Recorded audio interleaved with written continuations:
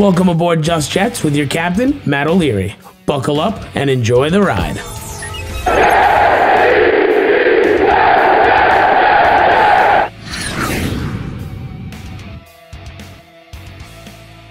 Hey, what's going on? Matt O'Leary here, back with episode number 7 of Just Jets. I'm excited to be here. It is still free agency time. We're getting into that, and I just wanted to say, wherever you are listening to this show or watching, please make sure to subscribe so you don't miss an episode. New episodes are dropping every Monday, and I appreciate all the love and support, especially during this time, man. It's been weird without sports and being in isolation. I know everyone's isolated right now. Keep doing the social distancing. It's super, super important. This coronavirus right now, I know you're probably coming here to escape, but it would be crazy for me not to mention it. I just hope that everyone watching is safe right now, and keep washing your hands and social distancing, and we're going to get through this together. But just wanted to clear that up and get that out there, my message anyway. So pretty packed episode. I have a ton of questions that I want to get to today, so I'm going to keep the intro segment kind of on the shorter side, and really my main topic that I wanted to talk about today, because free agency got really quiet. So we found out that Robby Anderson left. I'm going to talk about that. I'm going to talk about who they replaced Robby Anderson with and do a little compare and contrast. Ryan did that really well on his channel on Jets Talk 24/7. Definitely want to subscribe to him. We definitely do a call-in show and just pretty much roundtable on Tuesday nights if you're interested. It's me, Green David, and Green Bean over from Jets Nation. So definitely worth your while to check that. All their guys' content's out and stuff like that, and for that show for sure. But he really hit on that one a lot, so I'm not going to go into crazy detail like he did. He did a phenomenal job, better job than I could do, so I'm just going to talk about my feelings on the deal. Robby Anderson, we find out, accepts a 2-year deal to play for his old coach at Temple, and I can't say that I'm too surprised, Matt Rule. And it was an extra little thorn in the side because if you guys have been with the channel for a long time, you know how I feel about Matt Rule. He was the guy that I wanted the New York Jets to hire over Adam Gase. I was between really Matt Rule or Cliff Kingsbury. They were my 1-2 punch for guys that I wanted to hire, and I was really disappointed because it looked like the New York Jets were about to hire Matt Rule, and then he decides, no, I'm not going to come. I'm going to go back to Baylor, and good for him because he got a huge mega deal from Carolina. And then Robby Anderson, who played for him when he was the coach at Temple, he goes down to Carolina on a 2-year deal. $20 million, so AAV is $10 million a year, but he's getting $12 million this year, $8 next year. I've made it abundantly clear that I would have given Robby Anderson $12 million a year. I would have given him over a 4-year period. I would have been comfortable going for 48. I think the Jets should have done that, but they decided not to. Joe Douglas had a price point that he was willing to go up to. It appears like, I'm assuming it's going to be $10 million. I really am not buying Boomer Esiason's rumor that he's putting out there that the Jets offered him a 4-year deal, $40 million, because Robby would have took $40 million. I mean, that's crazy. If you're going to take $20 million over $40 million, that's ridiculous. Robby Anderson, if he was offered $40 million from the New York Jets, would have taken that. He put it out there in a tweet saying that it was false. It's 100% false. I don't buy for a second that Robby Anderson was offered the same kind of contract that he got from the Carolina Panthers. So Robby goes to Carolina, and what you are losing from Robby is, obviously he's a deep threat. We know that.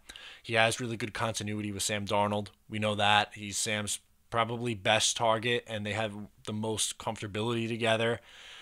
And you're losing someone who you found as an undrafted free agent in 2016 and got some fairly good use out of. In 2017, he had 950 yards-ish. And something that I've hit on in my videos in the past, and why I think it would have been worthwhile to pay Robby Anderson, is in the 3 years in which he was productive and a starter in 17, 18, and 19, he didn't have a healthy quarterback for any of those 3 years. Each year, his quarterback missed 3 games. And I think he definitely goes over 1,000 yards in 2017. There's probably a good chance that he does it in 2018 with Sam Darnold. I don't know if he would have did it this year, but you're looking at probably a guy who would at minimum eclipse 800 yards, 900 yards in that range. And I know he's not your prototypical number one receiver. I'm not here to argue that. I just think that with his speed, continuity with Sam Darnold, it would have made a lot of sense to bring him back. They did not. He goes to Carolina, and in comes Breshad Perriman, who would have been my number 2 choice, but he definitely is. I want to make this clear. I think he is a step back from Robby Anderson, especially because he hasn't done it at any consistent level so far in his career. So he was a first-round pick in 2015 with the Baltimore Ravens, gets hurt, misses the entire year, is banged up in 2016, really ineffective in 2017. He leaves 2018, a one-year deal. In Cleveland, he was okay in a small sample size, and then in 2019, he really only came on strong for the final 5 games. I understand that he was behind 2 really good receivers in Evans and Godwin, but he didn't really do all that much in the first 9-ish games. In the final 5, we understand that he put up big numbers, and I think he had 6 touchdowns in 5 games or somewhere along those lines. He had like 90% of his production in the final 5 games. So if you're getting that receiver that you had from weeks, 12 through 17, 13 through 17, whatever the sample size you want to look at, then this looks like a very good deal for the Jets, who signed him on a one-year deal worth up to $8 million. But my fear is, what version of this guy are you getting? You are taking on a pretty big risk with Perryman because you have no clue what he is. Now, he's 1 inch shorter at 6'2" than Robby, but he's about 25 pounds heavier. He ran a faster 40 time. Play speed, I think they're very similar. He's a similar player. I mean, it makes sense for why they went with Perryman after losing out on Robby Anderson. My thing is, I would have rather brought Anderson back than pay someone who is a little bit of a risk for, even though it's less money. I think the Jets had the money in the bank in order to do that. They had the cap space in order to do it. They decided not to, so Perriman's the guy right now. It looks like it's going to be Perriman and Enunwa on the outside as of this second. And then you have Jamison Crowder in the slot. I like Crowder in the slot. I think he's good. Enunwa, I'm a big fan of his game, but I don't know if he could stay healthy. So the receiving core is still in flux. You're definitely going to have to take one in one of the first 2 rounds, depending on what your plan is at that position. I think I'm still team offensive line in round 1. If all the top 4 guys are gone and you're sitting there and Jerry Jeudy or CeeDee Lamb are there at 11 for the taking, it would be really, really hard for me not to take one of those 2 guys. But I don't see Joe Douglas taking a wide receiver in round 1. Based on everything that I've heard so far about this guy, I don't see him taking a wide receiver in round 1. I would be very surprised if he did. I'm not saying that's what I would do. I'm just saying, based on what I know and have heard about Joe Douglas, I would be very surprised if he took a wide receiver. And as of right now, I would say the Jets receiving core looks worse than last year. Yes, they improved on the offensive line. Didn't really get any big name guys, but their receiving core is not the same as what it was going to be heading into 2019 with Sam Darnold. And ultimately here, you want to put your young quarterback in a chance to succeed. We're seeing Buffalo do that. I mean, I made a video the other day where I talked about Josh Allen versus Sam Darnold. And I truly believe that Sam Darnold is the better of the 2 quarterbacks from a prospect perspective and a pure thrower. I think Buffalo is doing a much better job of putting players around Josh Allen. We saw that with Lamar Jackson. They built an offense tailored to his game. Even with Baker Mayfield, I know he wasn't that great this past year, but they went out and got Odell Beckham Jr. They have Jarvis Landry.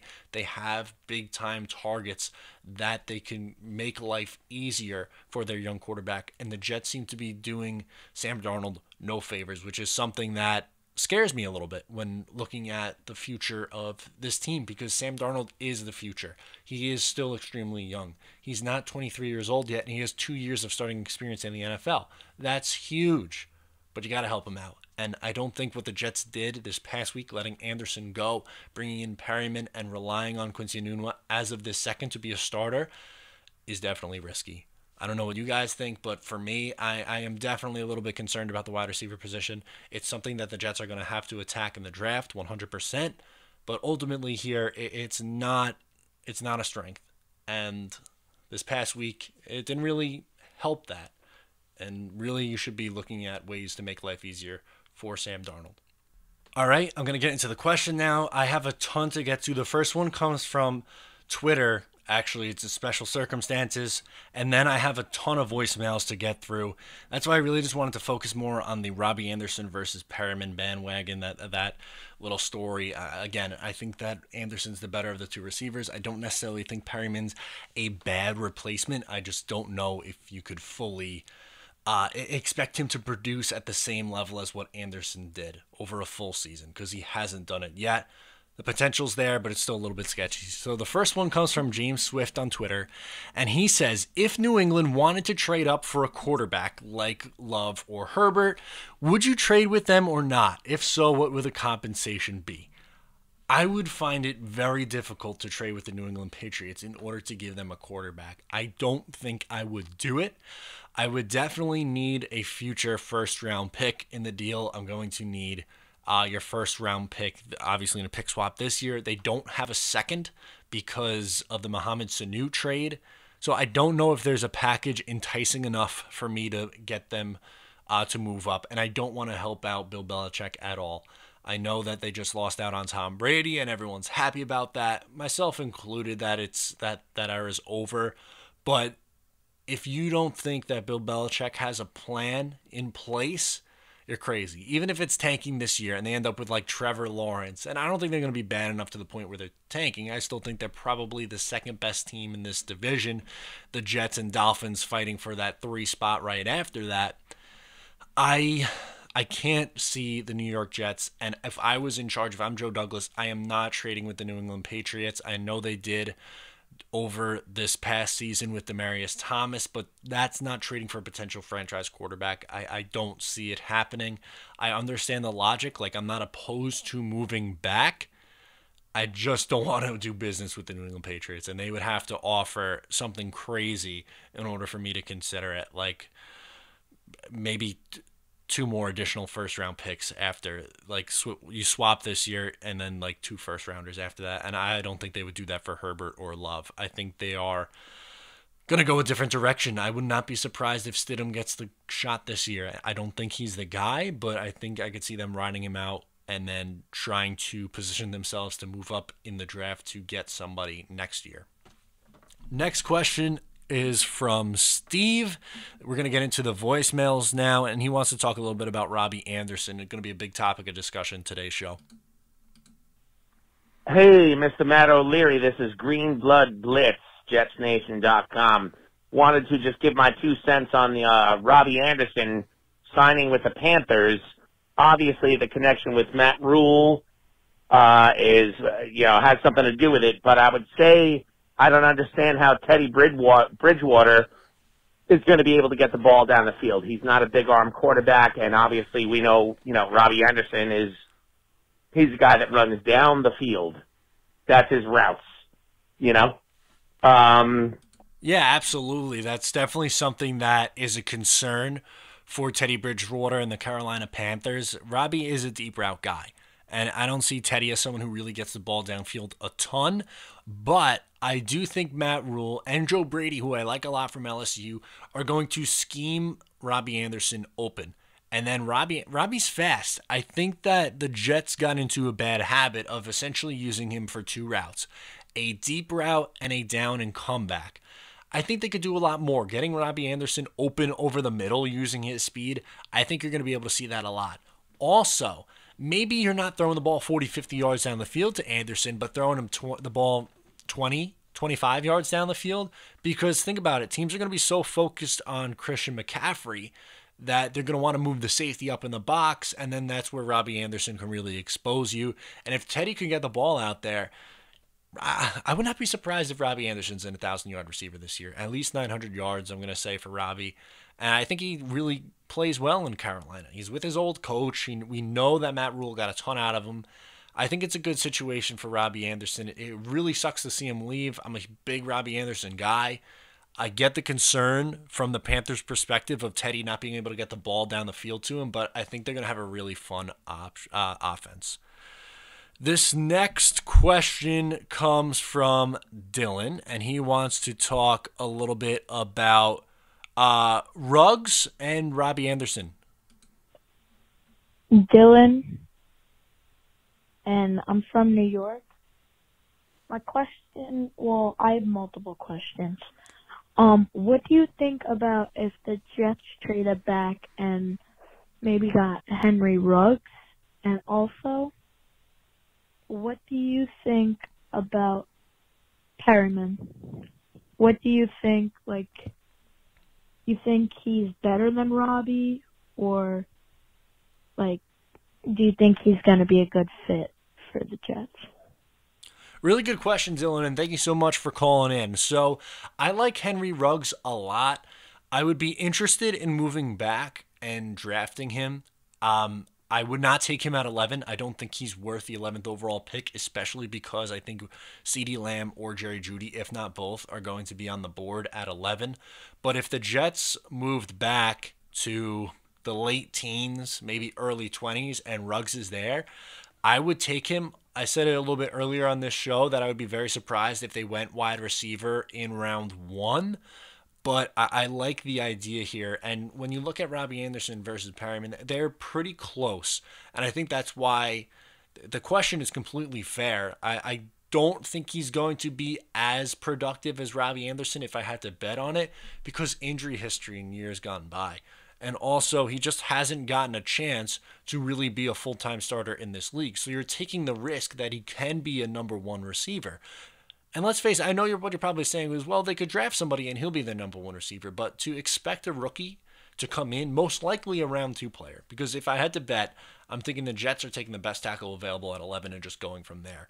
So a round 2 receiver, even if it's someone who falls, like a Justin Jefferson, for pray to God he's there in the second round, or a T. Higgins or someone like that, to expect them to come in and produce like a number 1 receiver right away is a bit much. It really is. So I think he's going to be good. If I had to bet, or if I had to put a guess on the kind of production we see from Perriman with the New York Jets, so I'm going to assume that he starts and is healthy for 16 games. I'm going to say about 800 yards and 5 touchdowns. I think that's probably what you're looking at from Perriman, and I would expect probably a little bit more out of Robby Anderson. I think he's going to be 900 to 1,000 yards and a little bit, maybe like 7 touchdowns for Robby. I think Robbie's a better player, but I think when you talk about fit, I mean, it makes sense because Perriman essentially serves the same purpose as what Robby Anderson does in an offense. He's just not as good as what Robby is. Thank you so much again to Dylan. We're going to move on over to George from Georgia, and he wants to talk about the safety position. This is a little bit of a longer question, but I like this one. Let's hear from George. Hey, Matt. I think it was George down here in Georgia. I actually have an intriguing question for you this week. Marcus May, Jamal Adams, there's no doubt the two of them make up a really good safety combination. But I would not say it's the best in the NFL. And that the main reason is because of Marcus May. I mean, let's be honest. He had some great plays last season, but he had some bad mistakes, too. I mean, there was a couple of touchdowns and catches that should not have been won, as far as one-on-ones are concerned. So this is my question to you. What do you think about the Jets maybe drafting like a Grant Delpit or Xavier McKinney? Both of them free safeties. You could pluck them in, and I feel like you could, kind of forget about them. Once they're there, they're there. Boom, done. Don't have to worry about it no more. Maybe trade Marcus May somewhere, maybe get like a third, second-round pick for him or something. That's my thoughts. I'd like to know what you think. Thank you so much for the question, George, and I'm going to disagree with you here. I think Marcus May is a very good safety. He was ranked 17th by Pro Football Focus for safeties, and that's not just for free safeties. It's safeties and free safeties combined. He was ranked 17th, and I think that he was pretty solid for the New York Jets this past year. He's a good running mate for Jamal Adams, and Xavier McKinney is going to be a first-round pick. If the Jets move back, I wouldn't feel comfortable taking a safety. I really wouldn't. Grant Delpit, I'm not really all that high on. I think he's probably going to go in the second round. You're kind of just creating another need if you do that. Wasting is a tough word, but using a first or a second round pick on a position that is arguably the Jets' second best position. I would say the defensive line, just because the amount of bodies they have there, is their biggest strength, and then safety is their next one. Marcus May is good. He's not a top safety in the league, but he is better. He's above average. He is definitely above average. He's not as good as what Jamal Adams is. There's no questioning that. But there's no guarantee that Xavier McKinney or Grant Delpit is going to be as good as what Marcus May is. There's really no guarantee. And you're creating another hole because you could use one of those picks that you'd be using on one of those two guys, and you could draft a receiver or you could draft a tackle. And to me, it wouldn't make sense to do that. I understand maybe if he does get beaten coverage at times, but overall, I think he is an above-average player. So I wouldn't want to move on from Marcus May. I think he's very good. Next up, we are going to go to Greg, who is calling about C.J. Mosley. So let's hear a little bit from Greg. He's calling from upstate New York. Hey, man, what's going on? This is Greg from upstate New York, kind of around Newburgh area. Love what you're doing, man. I love the podcast stuff going on. You're very good with everything you're doing, like, details and on stats and everything. So, like, hopefully right now, everyone's being safe. Hopefully you're safe right now. But I'm calling in to talk about C.J. Mosley. Now, the dude obviously is a beast. We signed him to, I know, a lot of money. I don't know really how much money, but I feel like no one's really talking about him, and it sucks because the guy, as much of a big influence he could be, he was out for the entire season. He comes in, he got hurt with a groin injury, and then came back, I think, against New England for like half a game, and then went back out because I guess he wasn't 100% healthy. What's your details on him, and do you honestly think C.J. Mosley is going to be the same player he was supposed to be, honestly? Let me know how you think. Again, kind of sucks. We missed out on him, but I would think a groin injury, for the entire year, that just seems like a big, big hit, you know what I mean? But let me know, man. Thanks. Take it easy. Absolutely. Thank you so much for the question. And the groin injuries are tough, especially for linebackers. I was surprised that he missed pretty much the entire year. He came back very briefly against the Patriots, but didn't look the same at all. I think with a full offseason and resting it, I think is going to do him some wonders. I expect him to be pretty close to the same player that he's brought into here to be. And we saw his impact in the Buffalo game in week 1. He was an absolute beast. Had a pick 6. He was all over the field against Buffalo. He leaves, and then they fall apart in the fourth quarter of that game. I think he's going to have a really big impact. Also, with C.J. Mosley, the Jets also signed his running mate with the Ravens this past weekend, which was a minor depth move, but I think it was a pretty interesting one. And I think you could probably move on from Avery Williamson at that point and save the $6.5 million in cap space because, like you mentioned, C.J. Mosley's getting paid a ton of money. He's getting like $17 million a year against the cap. That's a big cap number for an inside linebacker. And if you could save a little bit of money and, in that position by letting Avery Williamson go and addressing other areas, I think that might be your best move here. But for Mosley, I expect him to be someone who's going to rack up 90-plus tackles a year. He's going to be extremely solid. He's the leader of that defense outside of Jamal Adams. There was a reason why he was brought in here. Joe Douglas loves him. Adam Gase loves him. It just makes a ton of sense. It really does. And I know that Mike McCagnon technically signed him, but he's a Joe Douglas guy, too. You could just tell by the way that he is on the field. They say he's like another defensive coordinator out there when he's healthy and on the field. The Jets would be miles better with him on defense last year. They were 10th or 11th in the league in defensive DVOA. You add C.J. Mosley in, and that defense is probably somewhere between 5 and 7 with the corners that they had last year is extremely impressive. I think he makes a big difference for this team. I really do. This next one is from Ali calling from New York, and he has a question on Le'Veon Bell and Sam Darnold. So let's hear from Ali. Hey, Matt. It's Ali. Long-time listener, first-time caller. My question for you is we got a bunch of new acquisitions on the offensive line, and with that, do you think this year with Le'Veon Bell coming back, do you think he rushes for over 1,000 yards? And do you think Sam Darnold throws for a franchise record. Once again, Ollie Lewis from upstate New York. Love your show. Thanks. Thank you so much for calling in and for the question. So with Le'Veon Bell, he was right around the 800 yards rushing last year. Obviously a really down year for Bell. I fully expect him to be at 1,000 yards. I do. I don't love what the New York Jets have done to the offensive line. I like it. I think it's definitely an improvement. The interior, especially Van Roten on the right side, Alex Lewis, McGovern at center, Fant on likely either the right or the left side, and then cross your fingers, the 11th overall pick on the left or the right side, depending on who they take. It's a much better offensive line, and I don't expect them to be as bad running the football as what they were. So I think it's fair to expect 1,000 yards rushing from Le'Veon Bell. He's extremely talented. I think he could be an 1,000-yard rusher. As for Sam Darnold, Joe Namath has a record for passing yards, which is right over 4,000. It's like 4,007.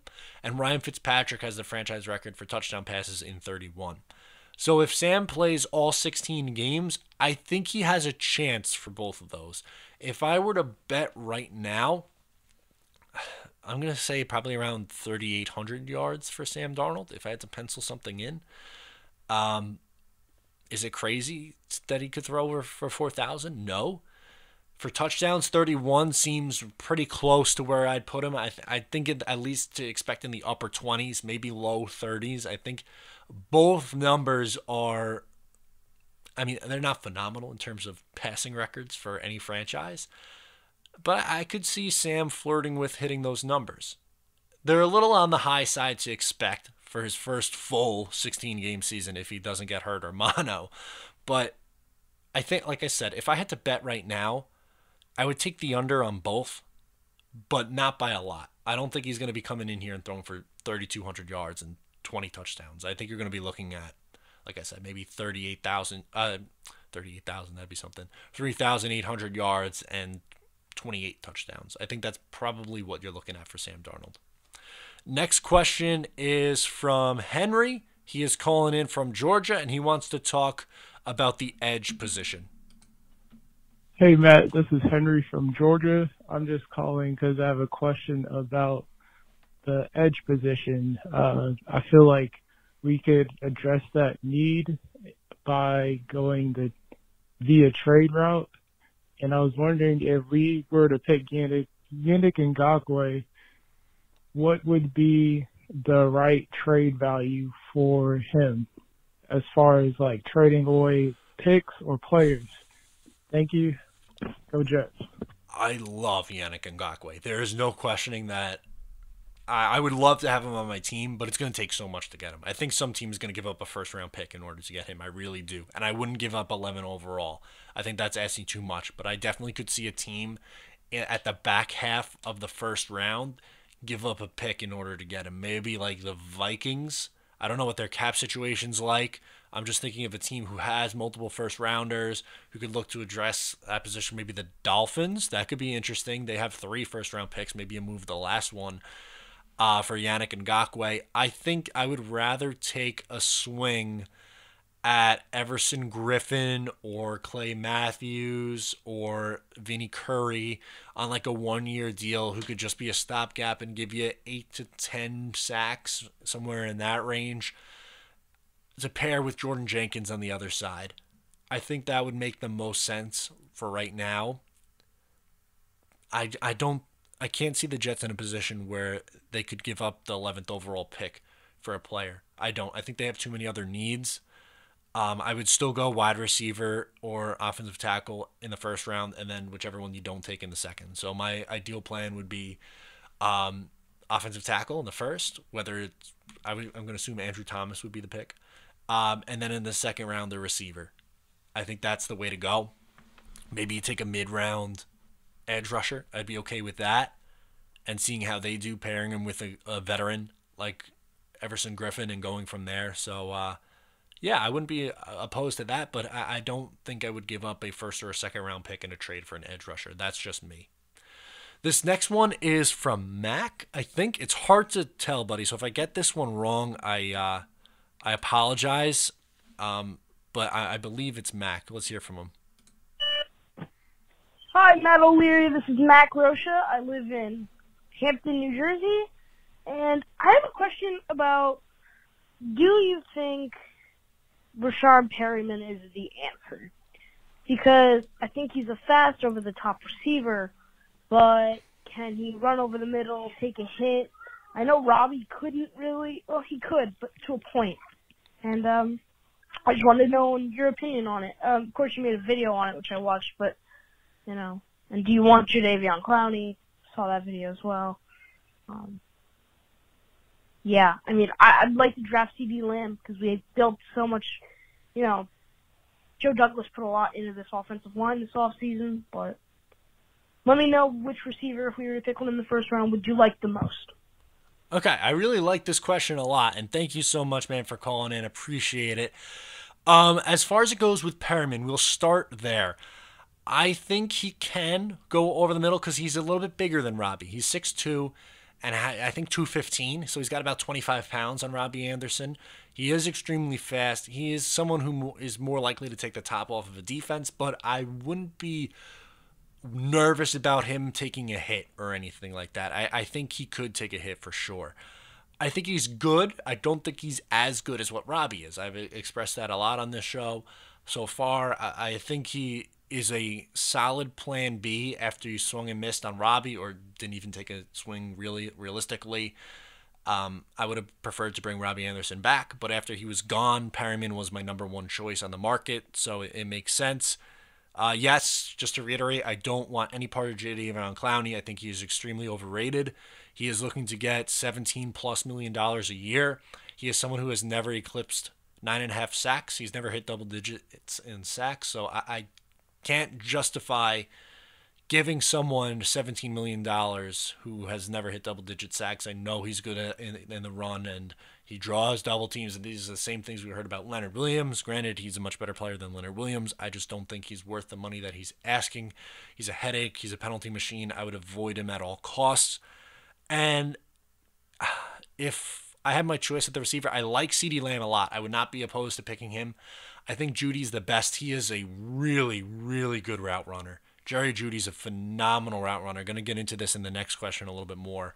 We have an anonymous caller up next who wants to talk Jerry Judy. But for CeeDee Lamb, he gets a lot of comparisons to DeAndre Hopkins, so I would not be opposed to taking a player like that either. I still think the pick's going to be offensive line. I still think they need a tackle, and I think that's going to be the pick, and they'll go receiver in round 2. So let's talk a little bit more Jerry Judy, and this anonymous caller is really high on him.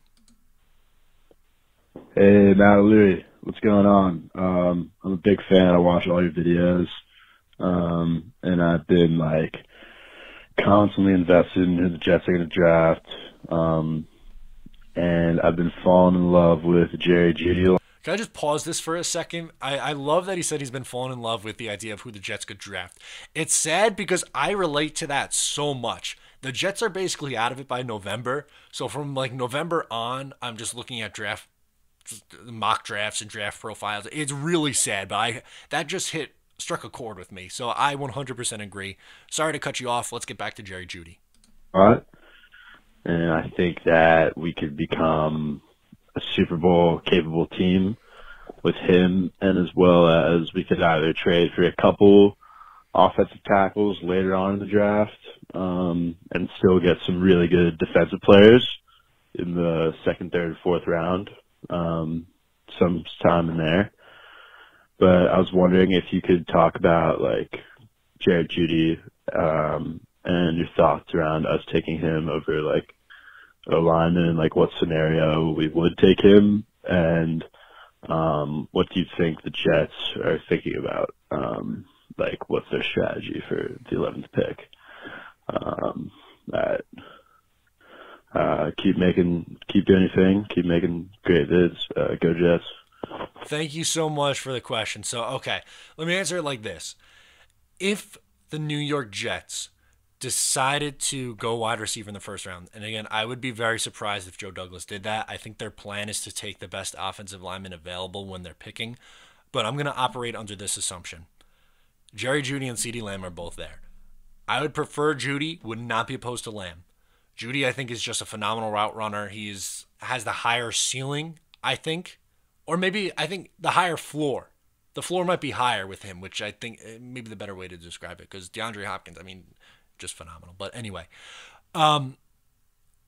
if the New York Jets were to take Jerry Jeudy at 11th overall, I think you then have to take one of your third-round picks and trade for Trent Williams, which is a little bit risky because he didn't play at all last year. But when he does play, he's a top 5 to 10 tackle in this league. I know he's over 30 years old. Tackles can play a lot longer now. It's a little outside the box in terms of roster building. Usually you want to take young offensive linemen and have them for a very long time. Trading for one seems like a little bit risky, especially for someone who hasn't played. But if you're only giving up a third-round pick to do it, I think what you would have to do in order to convince Joe Douglas to take a wide receiver in round 1 would be to trade a third-round pick for Trent Williams, and then from there, you can draft whoever you want in the first round, really. And then you don't have, if you go wide receiver in round 1, you don't have to worry about going offensive line in round 2. Maybe you could take a corner, because I still think that's a big position of need. Some other positions I'd like to see them take a swing on the defensive side of the ball is edge. Realistically, the only 2 positions I care about right now for this New York Jets team, for looking to add on the defensive side of the ball, is edge and corner. I think those are 2 positions where the Jets don't have a ton of depth. They have a lot on the interior defensive line. Inside linebacker, they have so much depth. Safety, they have a good amount of depth at. So edge and corner is definitely positions of need on the defense. And then other than that, maybe you take a swing on a mid-round interior offensive lineman. I'd be cool with that. Maybe if you're trading for Trent Williams, you could use a pick for an offensive tackle later. But I think that would be the only way that they take a wide receiver in round 1, is if you are trading your third-round pick for Trent Williams. All right, next up on this list is Vinny in Connecticut. Wants to talk about winning and when there's finally going to be a winning mandate for this team. Hey, Matt, Vinny in Connecticut calling once again. My question to you is, where do you think the franchise stands in terms of drawing the line in the sand and saying that wins finally matter? I know the ownership says that there never will be a playoff mandate, but at some point wins have to matter. And I highly doubt 7-9 or 8-8 is going to be acceptable once again for this franchise. So my question, I guess, is what number do you think that Adam Gase has to hit at the end of the season, playoffs or not, to save his job? And secondly, 2-part question, if he is gone, God willing, because I, like you and many other Jets fans, can't stand this guy, who do you think would be a good candidate to come in here and be a real head coach and not a bottom 3 guy like this guy? Let me know. Take care and stay safe. Love the question. Thank you so much. So let's get to the first part first. I think there should be a playoff mandate. I know that ownership said they aren't going to do it, but this is going to be Adam Gase's 5th year coaching in the AFC East. The excuses should be gone. He handpicked his GM, who I happen to like. I have a lot of faith in Joe Douglas. I have no faith in the head coach, though. The offensive line is there. The quarterback is there. You could add in the draft at wide receiver. There is no more excuses. I can't stand the excuses when it comes to Adam Gase. I am tired of it. He has to. I think he's got to get to 9 wins. I do. I don't think 7. If they go 7-9 again, you can't bring him back. 8-8. You're not making the playoffs at 8-8. Even if they add the 7th team, the wild card. There's too many teams in the AFC that are good. You're not going to get in at 8-8 as a wild card. I think you got to hit 9. But with the Jets' schedule this upcoming year, it's going to be very tough for them to hit 9 wins. One of the things, though, that you can convince me on the Jets actually being the same record and then bringing him back is with the schedule. So they're playing the NFC the NFC West, which I think is the best coach division in football. I mean, from top to bottom. You have Pete Carroll, Cliff Kingsbury, I love. Sean McVay, I love. And obviously, Kyle Shanahan, I think he's a very good coach. So those are 4 really good coaches in my eyes. That's not going to be easy. Maybe best case scenario, go 2-2 against that division. Then the AFC West, that's going to be tough because you're going to do a lot of traveling. Kansas City, that's a very tough place to play. Super Bowl champions. Denver is a really, really improved team. They're doing a lot for Drew Lock. I like that team a lot. They're heading in the right direction. The Chargers are going to be a tough team to play, and the Raiders, they're never easy to play. And the Jets, as we know, they stink traveling to the West Coast, so that's going to be very difficult. I think you're going to go 7-9, 6-10, something like that. So I I can't see them hitting that 9 wins. I would like to be proven wrong. I pray the New York Jets make the playoffs. I want them to. But just looking at this team logically, I don't see how they do it. I don't. With the schedule and the whole still, I don't. Last question's from John in Miami. He wants to talk a little Chuma Edoga. Hey, Matt. This is John calling from Miami. Hopefully you're safe up there and you're taking this quarantine thing kind of seriously. But my question and my general thought is, I know you can't stand the guy right now from last year, but Chuma Edoga, I understand we had drafted him in the 3rd round. He was 21 years old when he got drafted. He played in the season as a 22-year-old going against grown-ass men. He had 8 games. He did okay, you know. And I know they made a lot of improvements on the offensive line. And, you know, the Jets, you know, are pretty high regard on him. And I think the reason why is because he's so young that they have a lot of time to develop him, and Joe does this, you know, that's his forte. I think you were right when you say he's a backup right now, but I think he needs to learn multiple positions. I think he needs to learn how to play guard as well. And I think he needs every opportunity to compete with George Font to see if he can possibly be the starter. Or if he's not, he better play a lot of positions on the offensive line so he can get some work done. Maybe some sub-packages where they need extra linemen. Because he needs to know every position, I think, on the offensive line to bring his value up. He still needs to grow. He's 22 years old. He still needs his body to mature, get stronger, get more athletic. But what is your take on him? And I know you don't really care for the guy right now, but I do see him to develop into a really good starter in the future, because we got a lot of one-year deals basically on his guy's contract. So I think you're going to give him a chance, no? Stop being so mean to the kid. All right, take care. Bye.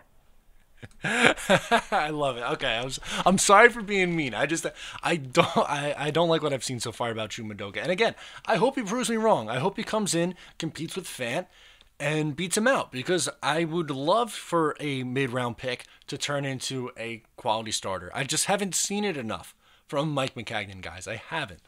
Right now, I think he projects as a backup tackle, like your 6th offensive lineman. So yeah, I could see him in, you know, as a spot starter or someone who could come in. I think he can play on the right side eventually. I don't trust him as a left tackle, but maybe he could be, if Fant's on a 1-year deal, pretty much. So I could see them moving on from him after 1 year and then just having Edoga at right tackle. And you brought up a good point. The Jets are really high on him. So it wouldn't surprise me at all if him and Fant are battling it out for the right tackle position. It really wouldn't. And I do think they're going to draft someone in the 1st round to play on the other side, and it's going to be between those two. If I were betting, I would think Fant is probably better, but I like that optimistic approach. He is young. You bring up a great point. He is extremely young. Maybe he develops. Maybe he does, but I don't think he's ready yet. I think if you sit him on the bench and have him as your 6th guy, he comes in certain packages, like you said, and if someone, God forbid, gets hurt, he comes in, okay, I could live with that. And then reevaluate going into 2021. But as of now, I think you're in bad shape if he's a starting offensive lineman. Thank you so much for all the questions this week. I know I went question heavy, but you guys really killed it. And I had a lot of fun doing it, so thank you so much for calling in and leaving your voicemails. I'm going to be back again on Monday for episode 8. These things are flying by, so thank you so much for tuning in. I am Matt O'Leary. I'll talk to you next time.